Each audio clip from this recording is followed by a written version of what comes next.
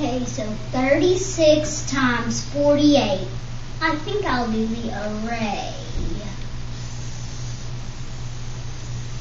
So I'm going to separate this into 4 pieces. And I'll break it apart.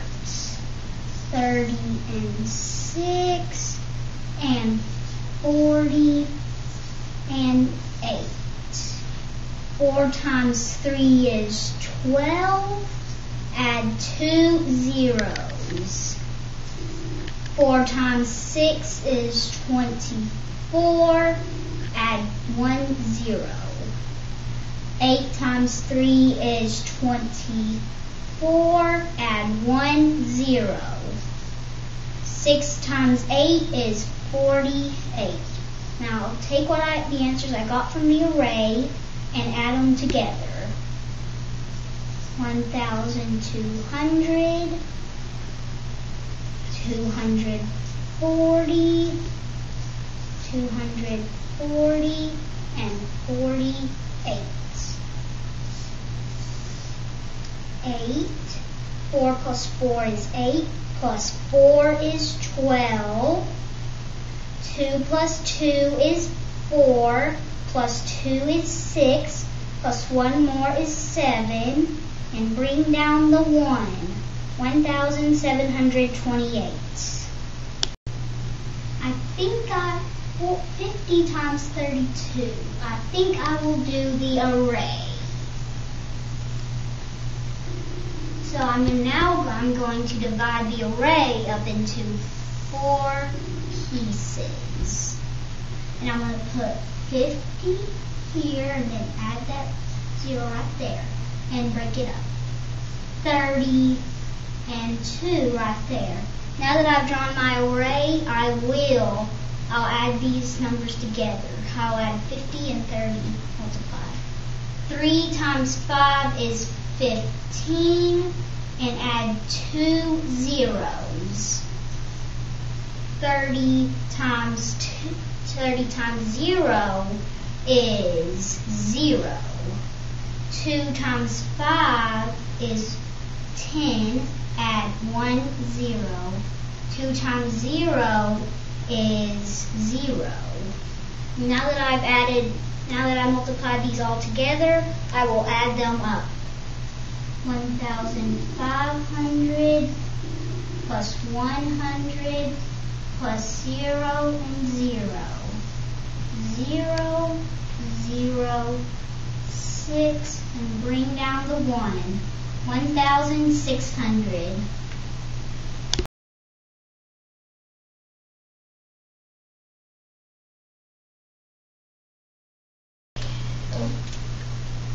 Hello, I'm Matthew Thomas, and I'll be showing you one of the ways your child will learn multiplication. It is the breaking apart method, and it is where you break numbers apart and make them a little bit simpler at a time, and then add up all the answers to get the final answer. And here's how you do it.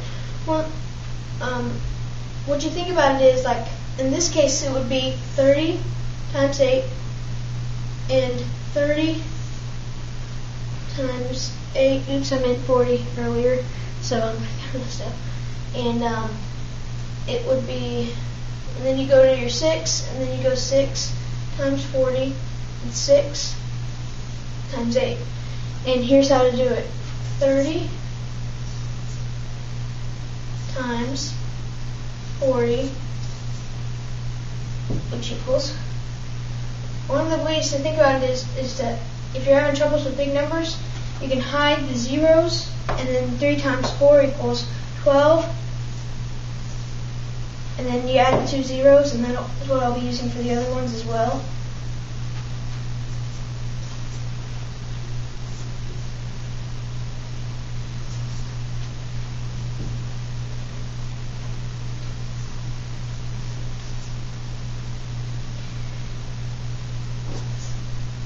Oops.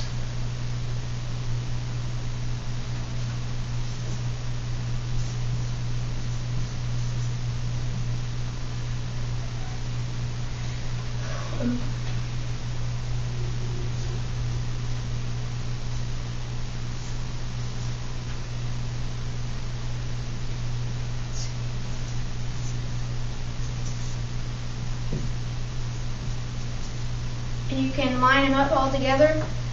You can, like here, you go over here.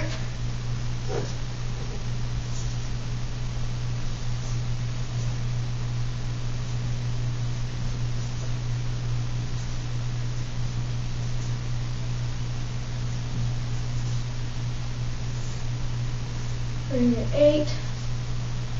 This 4 times, one of the ways to think about this is 4 times 3, which equals 12. Put the 2. And 2 times 3 equals 6 plus 1, which equals 7. And then you got your 1. And this is, the reason I multiply is that I think the multiplying your numbers, when you have numbers like this, like I have a 4, 4, 4, and a 2, 2, 2, you can multiply it to have a little bit of strength in multiplication there when you're doing addition as well. Now I'm going to show you the breaking apart strategy for 50 times 32. Now you might be wondering why we're doing 2 different ones, but as you can see that this one is a 0 and not a digit like 3, 2, and 5.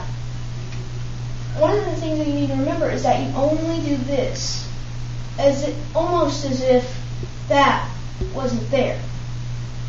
Because you see, if you did multiply 0 times 30 and 0 times 2, it would always be 0. So that's why you don't multiply it, because even if you did do it, it wouldn't add up to anything anyways. So what you do is that you do 50 times 30, which equals, I showed you earlier that you take away the 0, and I think that's very helpful because I use that all the time. When I had troubles with multiplication, I use this all the time when I had trouble. So remember, is you can do 15, that's what 3 is equal, and then add the 2 zeros. These 2 equals 100. Then you can add these together.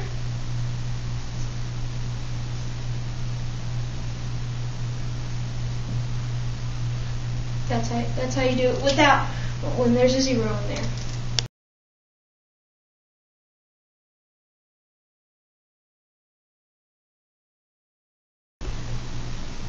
I'm going to show you the traditional strategy for solving multiplication problems. Here on 36 times 48, I'm going to put my 36 on top times 48 on the bottom equals 8 times 6 is 48.